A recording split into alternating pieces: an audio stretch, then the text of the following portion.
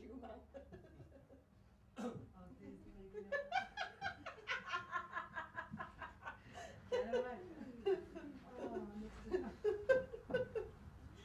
Fun and games. These always kick off like this, you know, so we should keep away. Oh dear.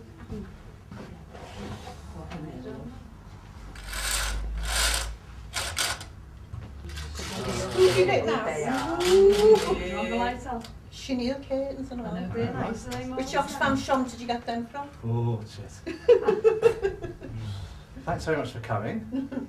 Welcome to Rose's flat. I'm going to do a journey. I'm going to go down to the lower world and converse with animal spirits. I'm going to do this on behalf of you. I'm going to take with you the question that you've prepared for me. And on your behalf, I will talk to animal spirits and glean any information I can from them and bring them back to you at the end of the ritual. Just before I start, I'm going to do a few preparatory things. But before I do those, I should say, if any of you want to leave at any point, that's fine. I don't feel like you have to stay here. And if any of you need the loo, it's just there in the hallway, but the door doesn't pull properly, so it doesn't shut quite properly, so not before you go in. Shall we all do dance like we're in the seance? No, we're not going to be talking to the dead or anything. Okay. Can I have your question?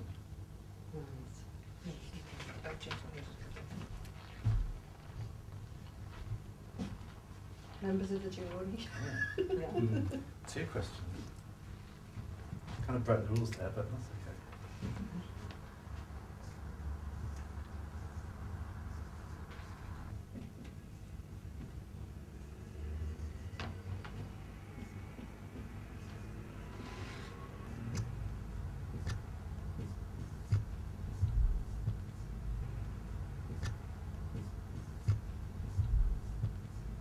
Right, so it's, do we have a protector for this site? What is it? Now just so I know exactly what you mean, because I have to understand this. For this site, do you mean this tower block? No, The whole site. The whole site, The whole so it's site. the new development being built as well. Yeah. And a protector, do you mean someone looking over you or just... Someone guarding us and protecting us. Yeah? Yeah. Okay. And what is it? Do you mean who or what is it? What is it? What is it? What is it? Yeah. Well, I mean, in terms of the site, your main concerns, just so I know, so when I'm talking to animal spirits, your main concerns is about moving out of here into the new site, or how the new site's going to develop? No, this is a park. Right. So even though we're in here, Yeah. and others are in the new build, we are still along. Sheil Park. Right. It's Sheil Park. So it's the So whole no matter community. what's here, Right. It's a community, yeah. Okay then. Right. Okay, let's go It's on. hot. Have you got It's hot. in the hands? It's hot in here, isn't it? I'm like, No, I thought you was driving off with his Shall I Lloyd. turn that heating off? He wants the heating off now. Turn it off, it's too hot. But turn the thermostat down. Yeah. No, he can't get the back of there, just to... He's got to his taxi. Well, It's hot. It's warm, isn't it?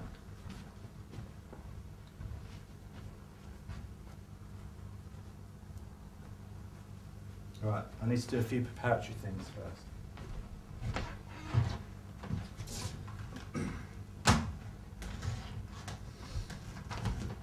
what's the What's the Like, if you have a clean flag, you go to any shop.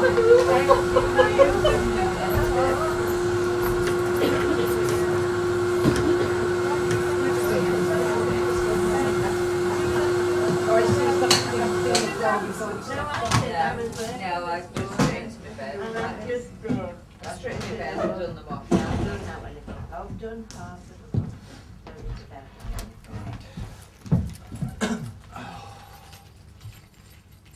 Car keys, flat keys.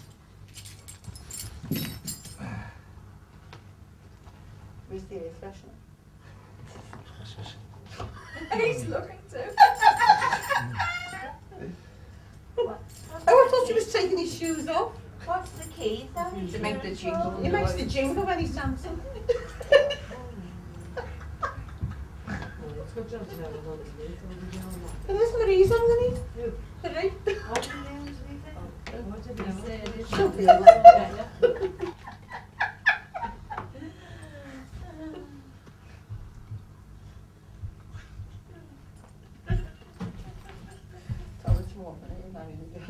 Oh, Jesus! Let's go and chase someone's ceiling. I could have done that for you. Oh, God. Oh, dear. Oh, God.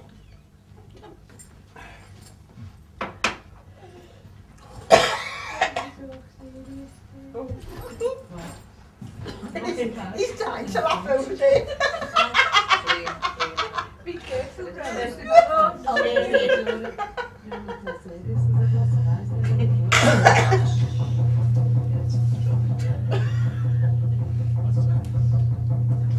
The dragons were in the jungle now.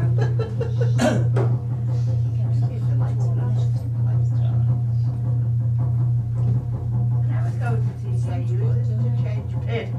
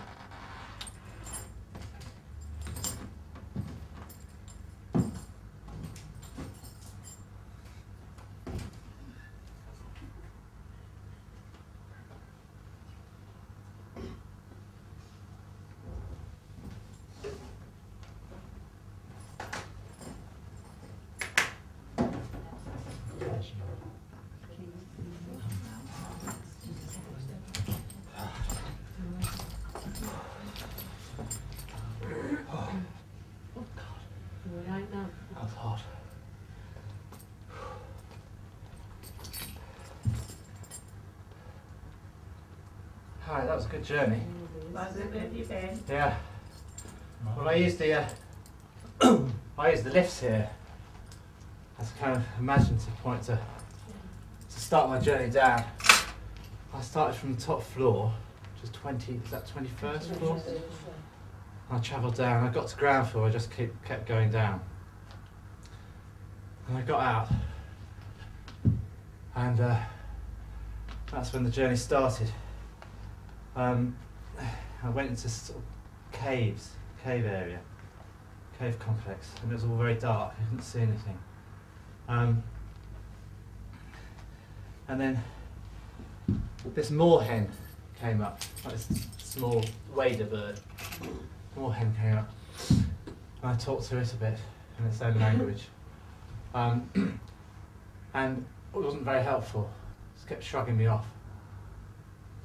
And then I went on and talked to a coot, which is very similar to a moorhen.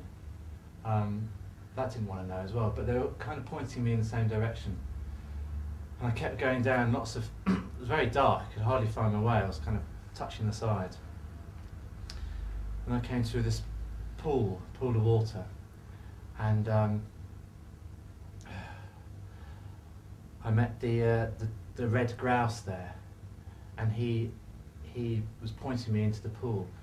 So I dived in the pool and I started swimming, and I went out, and it was out into an open lake, and I saw the stag on the side. And none of these animals were really telling me anything. They were just, I was still looking for the right animal. And I kept going, and then I carried on, and there was a sort of quite a dense forest. I walked up to the edge. I didn't actually go in, but round the edge there was a curlew, quite a small bird with a very long beak, and that was trying to fly, and it was flying away, and didn't really stay long enough for me to talk to that. I mean, I tried calling it back, but didn't know. And then I just stopped and rested, and I thought, well, if I stay in the same position, something might come up to me. And then the sparrowhawk flew down and landed on this gatepost beside me, this small bird of prey. And so I called to it, and it just sat there, and I knew it could talk to me because it just stayed there for a long time. And that's when I started asking you the questions, and I had this question in my mind as well. I thought I'd just prompt it, and it opened up one wing, and its feathers, its primary feathers, the main ones, were moving all independently, and it was trying to fly at the same time, but it couldn't fly because they were all moving sideways. It was quite bizarre. It was almost like they didn't work. And then it started to shrink and get smaller and smaller. And then it jumped down on the ground and got smaller and smaller. And then I almost thought it was going to disappear, and it hadn't really told me anything. And then it started to grow sideways, almost like a sausage shape. It was really, really weird. But it still had all its feathers and everything, and its beak and its legs and talons, and it grew longer and longer and longer. But I was thinking that can't be a bird. That was almost like a stick or something. And then it started to slide away like a snake, and then it I followed it for a bit, and it went into a hole and disappeared. And then the drumming stopped, and then that disappeared. So I thought, right, it's time to come back. So I came back up the lift and came back to you. So that was the story. To me, it felt like the what made this. It was almost like what was the feathers. They were the things that helped the bird to fly, the sparrowhawks fly. And without those working together, it wasn't going to work. And it's almost like these feathers weren't working together. They were all sort of separate. So that sparrowhawk could signify anything. It could signify you, all of you, the whole community. It could signify the site. I don't know, but it felt like it was signifying you, and these feathers were you. And you should really get as close knit as you can. And it was like they were saying, well, your protector is the group, in a way. That's the thing that's going to look out for you. And then it started shrinking, and I think it was shrinking because it couldn't combine itself. It couldn't stay close knit. And then it turned into something else, which obviously couldn't fly or anything, and then it disappeared. So for me, that interpretation was your community and your group is your most valuable asset, and that's the thing that's going to be your protector. And it's nothing. It's not really a person, any individual, or any kind of mystical animal or anything. It sounds quite straightforward, really, but quite difficult as well to keep that. I don't know, what did you think?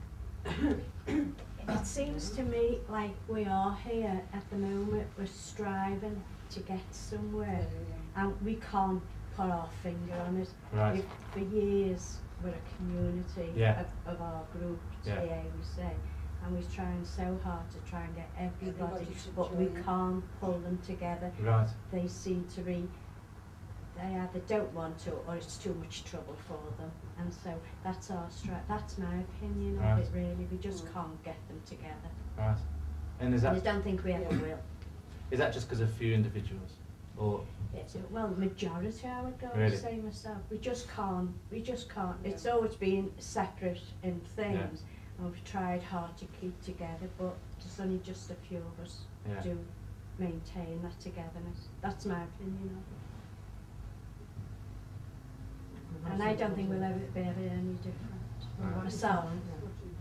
But it sounds like, the group you have got, you can get that to stick together. We are together, it's our group, we are a tightness in ourselves, but we can't, it doesn't matter how we try or what we do, we just don't seem to be able to get everybody together. Yeah. Well, I think that was kind of the thing that was happening, because it was getting smaller. And I think the fact that you're trying is the most important thing. And to think that, right, we'll never achieve this. It's not about achieving the whole group. It's about just keeping trying and keeping trying to include people. And if they come, they come. If they don't, they don't. But that's the you keep trying. Yeah. Well, that sounds quite positive, doesn't it? Well, thanks very much. Yeah, thank you, Thank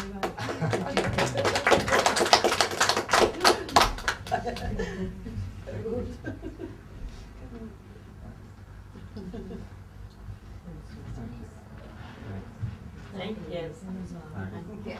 Thanks very much. So think positive. Good, Lord.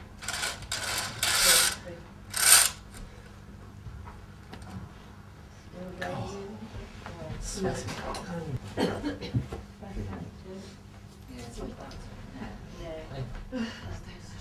What did you think about it, Gary? I enjoyed it. I thought yours is the spike we're going to go on your chest. Well, I know, well, I moved me legs in now. I got to do that. We fell over before.